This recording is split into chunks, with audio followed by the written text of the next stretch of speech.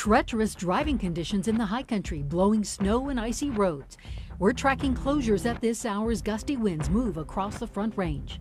Plus, as we approach one of the busiest travel days at the airport, just a lot of people, it's a lot of traffic today. You can now tack on gusty winds combined with a staffing issue among air traffic controllers, and it could throw a wrench in your holiday travel plans. For most of the day, we've been in what's called a ground delay program. A possible hiccup in getting those stimulus checks into your bank accounts. I am asking Congress to amend this bill. The president hinting he won't sign Congress's $900 billion relief package.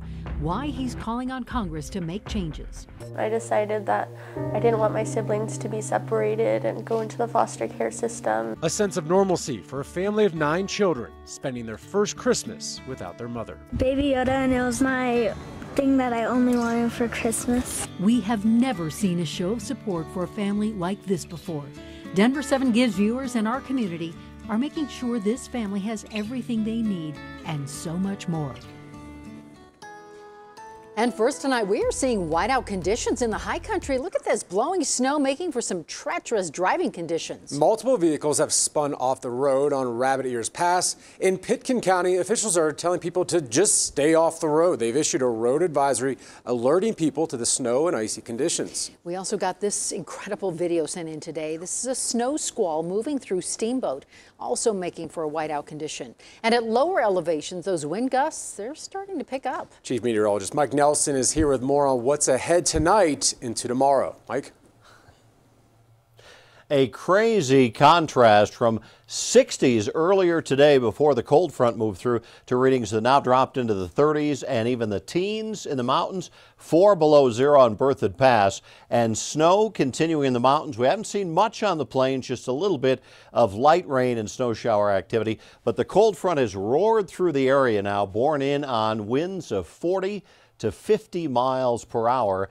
High wind warnings over northeast Colorado, winter weather advisories, central and northern mountains for tonight and tomorrow. Look at these wind gusts right now, 55 miles per hour at Fort Morgan, up into the mountains. Boulder, Estes Park, 30 to 40 mile per hour wind gusts. So here's what happens overnight tonight. 3 to 6 inches of snow for the mountains. The strong winds, windy and colder Wednesday.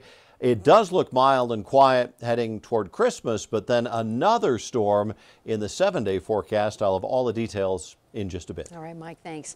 And those winds, they could cause some serious issues at the airport tomorrow ahead of the Christmas holiday. But we were already seeing hundreds of flight delays earlier today, even before that wind picked up. Denver7 CB Cotton is at DIA with more on what caused those issues. Strong winds have already moved into the Front Range, and this could cause some travel delays at DIA tomorrow during one of the busiest days of the Christmas rush. There were already more than 250 delays today at DIA, not because of these winds, but due to COVID-related staffing shortages with air traffic control. Christmas week at DIA. Despite a pandemic, there's no shortage of people. The lines were longer than expected. Or worry. We don't know if there's a delay or not. So they must still be on the flight because their phones are off. On Tuesday morning, DIA warned travelers on social media that COVID-related staffing issues and air traffic control could cause delays. And some travelers said they noticed. A bit of a change from whenever we landed, right? It was completely empty whenever we landed here in Denver, and now it's like the opposite side of the spectrum. Is just pretty packed. According to the FAA, a handful of air traffic control personnel tested positive in the last few months, and at least one tested positive in the last week. The FAA wouldn't say just how many personnel are currently out because of potential exposures or quarantine. If the winds do pick up tonight or in the morning, more delays are possible. The delays because of staffing shortages have been resolved, but the winds are now a concern. With high winds or with any kind of weather at the airport, we're always paying close attention to that, and our goal is always to ensure that planes are landing and taking off safely. DIA officials say both tomorrow and Sunday will be 2 of their busiest travel days this week, with more than 39,000 travelers expected to pass through TSA on both of those days. If there's any delays due to this wind, they hope for understanding from travelers. Reporting for Denver7, I'm CB Cotton. Christmas came early for thousands of pilots and flight attendants who have been furloughed since September. The new stimulus bill will provide carriers with more than $15 billion in relief. More than 32,000 United and American Airlines employees will get their jobs back. Both airlines say the additional funds are enough to pay those workers through the end of March. In a major turn of events, the president is hinting he may not sign the $900 billion relief package Congress passed late last night. The bill is still sitting on his desk, awaiting his signature. The president is calling for amendments to the bill, including asking Congress to increase the amount of money for those stimulus checks. I am asking Congress to amend this bill and increase the ridiculously low $600 to $2,000 or $4,000 for a couple. House Speaker Nancy Pelosi tweeted Republicans repeatedly refused to say what amount the president wanted for direct checks. At last, the president has agreed to $2,000. Democrats are ready to bring this to the floor this week by unanimous consent. Let's do it. Republican Senator Lindsey Graham, an ally of the president, urged the president to quickly sign the bill. And Republican Senator Rand Paul said if money grew on trees, sure, why stop at $600? President Trump has not officially vetoed the bill. He has 10 days to do so.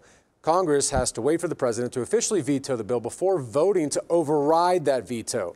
Problem is, new members of Congress will be sworn in January 3rd, so the House and Senate would have to override a veto before then, or the process starts all over again. The president-elect Joe Biden says he'll push for a third round of stimulus checks in the next COVID relief bill once he takes office. Republicans say this $900 billion stimulus package will likely be the last. We are now up to nearly 40,000 Coloradans who've been vaccinated in the last 8 days. More shipments of Moderna's vaccine arrived in Colorado today. We know most of these vaccines have gone to healthcare workers with direct contact with COVID patients. And today, another group of at-risk Coloradans got their chance.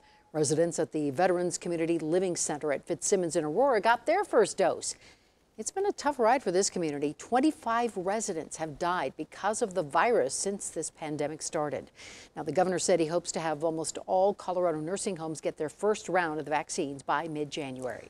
I'm going to say this twice because I want it to sink in. 2020 marks the deadliest year in U.S. history. The deadliest year in our nation's history. A final mortality rate won't be available for months, but preliminary data shows the U.S. is on track to see more than 3.2 million deaths this year. That's about a 15% increase compared to numbers in 2019. 320,000 of those deaths are those who lost their lives from COVID-19 complications. For perspective here, the last time we saw a percentage increase like this was back in 1918 when tens of thousands of U.S. soldiers died in World War I and hundreds of thousands of Americans died because of the Spanish flu. A Thornton family of 9 children left to fend for themselves after their mother's sudden death. At least that's what it felt like until Denver7 Gives viewers heard their story. Here's Contact Denver7 reporter Jacqueline Allen with how you and the community are changing their lives. I guess it's just still nice to have a tradition that makes us feel that our mom is still with us. The first Christmas without someone you love is never easy. I got a call at 5 a.m. in the morning, and they told me that my mom wasn't breathing.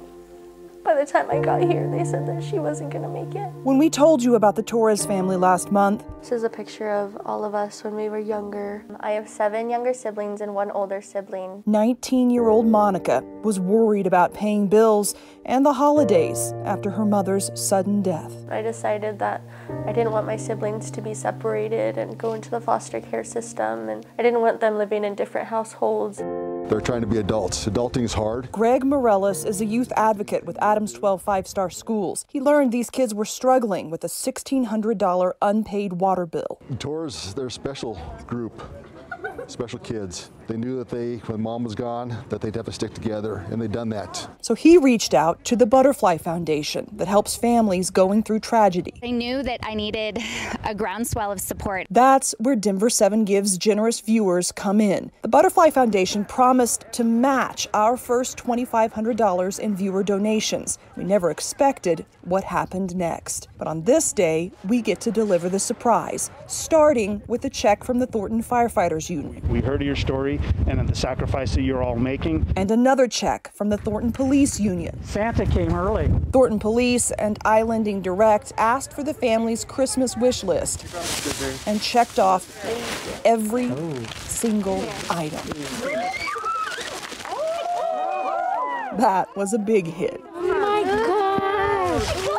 For 9-year-old Jason, the magic of Christmas bringing much-needed joy and the one present he wanted. Baby Yoda, and it was my thing that I only wanted for Christmas. Yeah, I never seen like that much presents in my whole life. For a family that once loved to see Christmas lights with their mother, I hope you guys like them. holiday light professionals covered their home in holiday spirit. We knew we had to do something. We just want you to have the best Christmas ever. Of course, this all started with a water bill. The Butterfly Foundation took care of that. I'm here to tell you, I went online. I paid that bill. Your balance is $0. The Butterfly Foundation just wanted to make sure that you guys were a little ahead on groceries.